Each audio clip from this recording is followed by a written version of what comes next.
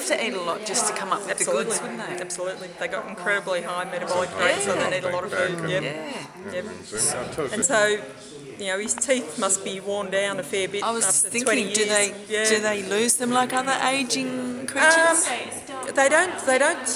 It's not like a progression of teeth. Like, you know, kangaroos have their teeth gradually move forward and they sort of lose them. So a really old kangaroo often dies just because he's run out of teeth. Right. Whereas these ones just wear down, like you know, like our teeth would wear down, sort of thing. But they still, you know, after 20 years, he's still managing. He's got very geriatric sometimes, and then a few times I've thought, he's about to drop dead on me and he'll stop eating, and it seems like he won't be able to chew the mealworm, and I think, his teeth just must have worn down so much.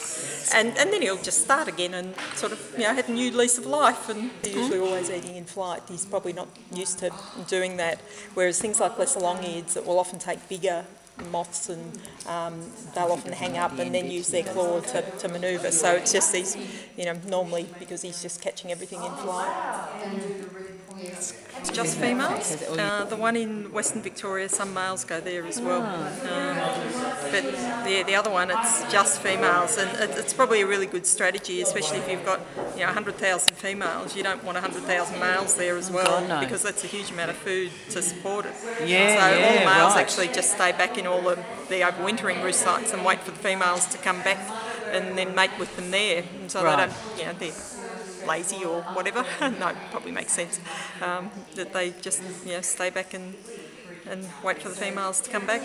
And if it takes a couple of years for a female to mature enough to mate, do they just hang out with the males until they're ready? Or? Yeah, well, interestingly, for a lot of these insectivorous bats, some of them will breed in the first year of their life, but the bent-wing bats don't. They only breed in the second year of their life, and so what will happen is that a lot of the first-year females will join the adult females and go to the maternity site, so whether it's a learning process as well.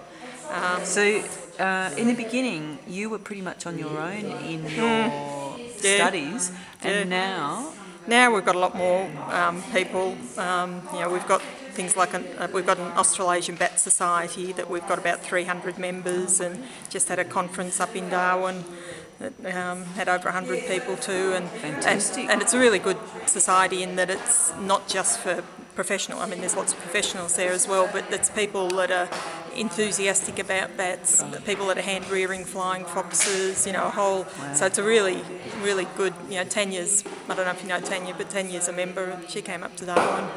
And so a lot of people get passionate about bats, you know, a lot more than a lot of other things. And so it's a really good network, and all bat people are really good as well. So. He's now getting very active. His ears are coming up a bit, aren't they? A little star. Yes. Yeah, so that's fantastic. We were holding him before when he was cold. Do you want to hold him now? So if you have him from one hand, so because he's running, so if you just sort of let him go from one hand to the other, and he might sort of, so you can see he's much warmer.